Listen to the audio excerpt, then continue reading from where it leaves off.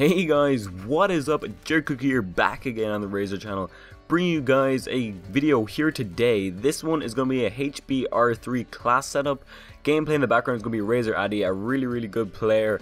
He is a pub stomper within the clan. A lot of you may have seen him from some of his other gameplays. Really good player. Be sure to check out his channel down in the description below. So, quick little thing here we're going to be talking about before the actual video is question of the day. And last video's one was, what do you all think of supply drops? And there should be a little link on the screen or picture on the screen of what someone's actual idea of it was, but my opinion on it really is I really do enjoy supply drops. They're really fun and kind of add in another effect to the game, something to look forward to maybe when you actually get one, kind of spice up the game. One thing I find weird is it just me, or do you always get them when you die? Like, you never get a supply drop when you get like a 3-piece or a 2-piece or a turn on someone or like a double kill or anything of that likes. It's always when you die. I don't know why that is.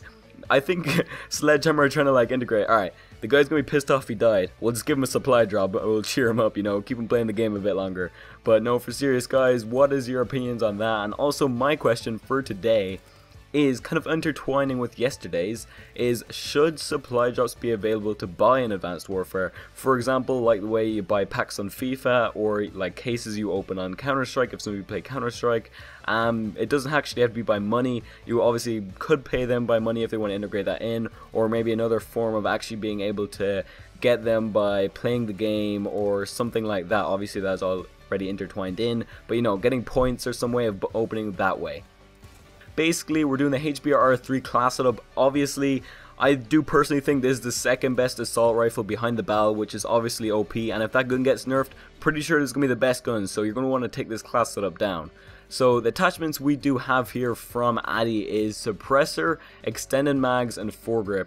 Other preferences that I would recommend maybe is red dot. Some people really enjoy the red dot, but I don't know how you're going to fit that in with some of these really good actual attachments I already have here, and also stock. Some people do need stock on ARs, some people find it fine without stock, but the suppressor obviously going to keep you off the minimap. Really good, obviously attachment, very popular in every single Call of Duty we've actually seen so far. Extended mags, I do find you run out of bullets really quickly with the Bal, so you kind of need that extended clips to make sure you get that 2-piece, 3-piece to keep you on that streak. And obviously then foregrip obviously just makes the freaking gun a laser beam, so you know, that is one thing that you definitely need. A really good attachment with foregrip. I really do recommend it if you guys have not been using it. Also, we're going to have the wild card. It's going to be perk 1 and perk 3 greed, and obviously primary gunfighter for those 3 attachments. We'll go into the perks a little bit later. We're going to have no pistol on this. You need that extra slot for better perks, streaks, attachments, and so on. Not really many really good pistols in this game. Few of them, like when they're just weaving around, you just need that primary weapon to just kill them nice and quick. Pistols in this game, almost useless. Launchers, who really uses launchers, let's be honest here. No offense if you actually do. So we're then also going to have no exo ability, grenades, stun, or anything of the like. We need that extra slot once again for better perks, streaks, attachments, and so forth, as I was saying previously. So yeah, we're going to really need them slots to really bulk up on these perks right here, because that is where you're going to get them gun streaks, getting them DMNA bombs, really getting high streaks, and the best gameplays possible, guys. So we're going to go over the perks right now. So perk 1, what we do recommend is low profile and flak jacket. Low profile is basically going to keep you off the radar. All of that is basically like Ghost from any other Call of Duties, if you guys do remember. And flak jacket obviously going to protect you from them random nades. Obviously other options within the class set is obviously going to be lightweight, danger close, or overcharged. The only other option I can really see there actually being viable is lightweight. Danger close, not very useful since you're obviously not going to be using any grenades. Overcharged, not very useful since you're not going to be using any exo ability. So really the 2 perks we really recommend are going to be the main ones you're going to use. If you really do want to use lightweight, I'm not going to be anything against that, but obviously the 2 perks we do recommend, we do personally think are the best. Perk 2, this one's kind of a gamble. There's only one perk we're going to be using here, is peripherals. This is going to make your radar bigger and basically not going to show skulls on the map when you kill someone. So the other options you could be using here are obviously blind eye, cold-blooded, fast hands, and gung-ho. Blind eye going to keep you away from them streaks and stuff. Cold-blooded, same again, kind of keeping you off the radar, keeping you at the down low. Fast hands, gung-ho, really personally I do think perk 2 slot is kind of personal preference on what you really do want. They really do vary, and that's kind of like the bonus perk you kind of want maybe.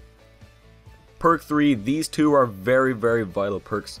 guys. And if you do not use blast suppressor, I really do recommend that. Obviously that's going to keep you off on the radar. If you do notice on your radar, whenever someone jumps and they do not use blast suppressor, obviously boost jumps, you do see a red circle on the map, so you don't want to give your position away. So you're just going to be using that exosuit all the time, boosting around the map, getting around quicker, getting into better positions and outsmarting your enemy. And then toughness, obviously if you're in a one-on-one gunfight, that'll give you a big advantage that the other member does not have toughness, because basically they're going to flinch all over the place, miss their shots unless they get some fluky ass freaking headshot. That shit pisses me off, man, no lie. Other option, maybe instead of toughness, I really do recommend you guys really do need to use blast suppressor, is scavenger or hardwired and hardline. Hardline obviously going to get your streaks quicker, which won't matter too much if we're going for gun streaks here, which is what this class is mainly for. Hardwired will keep away that stupid system hack shit off your screen. Scavenger, keep them bullets in your guns, so really it's kind of between toughness and scavenger personally in my eyes, but I do think I really do enjoy toughness, and the ammo in this game is not too bad, and obviously you can pick up guns off the floor as well.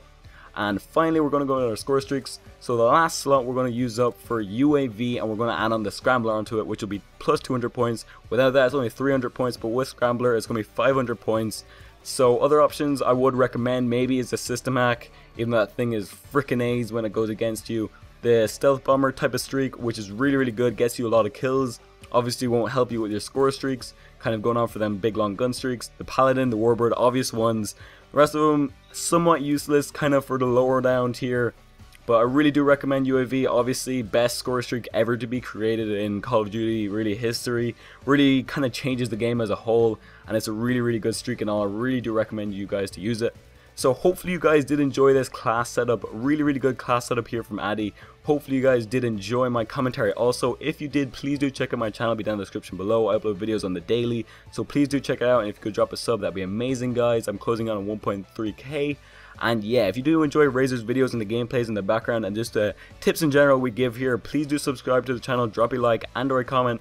Remember, answer the question of the day from myself here. A quick reminder, should supply drops be available to buy in Advanced Warfare? And finally guys, it has been your boy Jerry Cookie, and I'll see you guys in the next video. Later guys.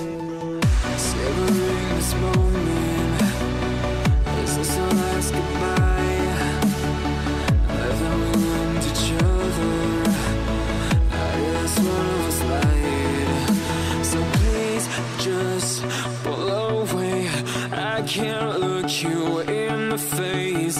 I don't wanna have to lie. I wanted this love to survive. Now when I look in your eyes,